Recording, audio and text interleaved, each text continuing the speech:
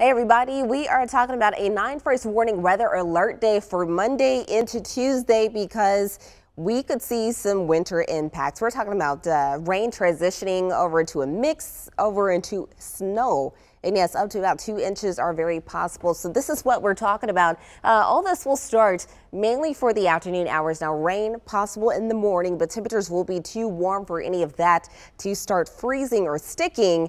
But then towards the afternoon, as temperatures do start to drop, that's when things will start to have an impact. So timing it out for you in the morning. We'll see a few showers. You can see as we get to the afternoon hours, temperatures start to drop. We see a mix for some places that are still hanging around the freezing mark or just below it. And then as we head later on into the evening, this is about 5 p.m. on Monday, we are looking at more snow to come in. Impacts could impact your driving for Monday evening on into your Tuesday. We're looking at up to about 2 inches of snow, very possible. So you want to keep checking in with us. Watch GMTS for more information on that. Have a good one.